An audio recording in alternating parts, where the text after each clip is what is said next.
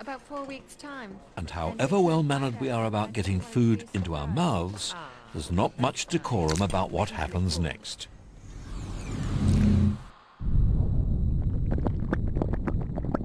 Food doesn't simply fall from mouth to stomach.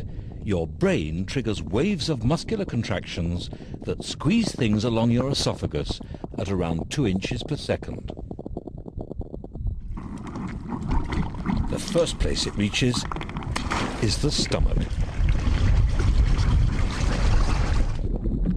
It's really a biological blender, a churning pool of digestive juices to break down food into easily absorbable ingredients.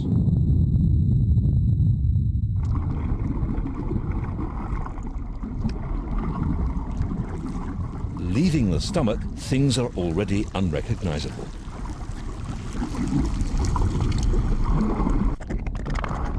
Bile, produced in the liver, is added to help the breakdown of fats.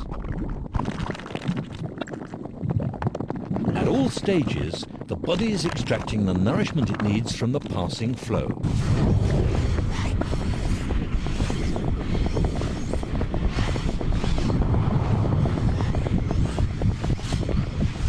The walls of our intestines are a vast surface of cells that absorb proteins, sugars, and fats into our blood. It's these